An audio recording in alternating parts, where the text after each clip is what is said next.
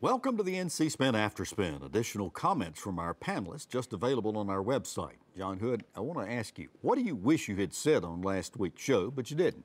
Well, Tom, Patrick Woody made a reference towards the end of the show about economic development not being about just recruitment that I wanted to kind of play off of a little bit. If you think about any employment base for any community, you've got three different kinds of employers.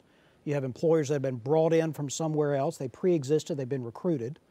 You've got employers that are already there that you want to retain or expand their ranks. And then you have new companies that are created there.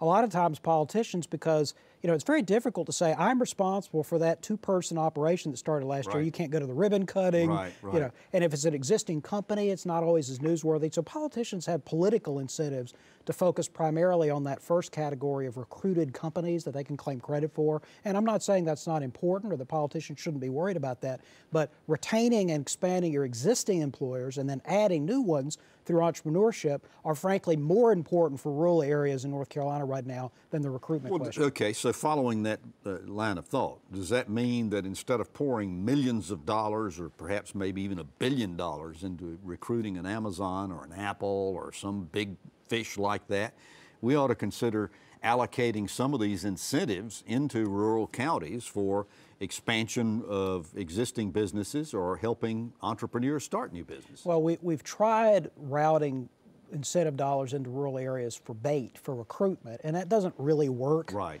I do think that we have already tried reducing the cost of existing businesses. That's what tax cuts do, Tom.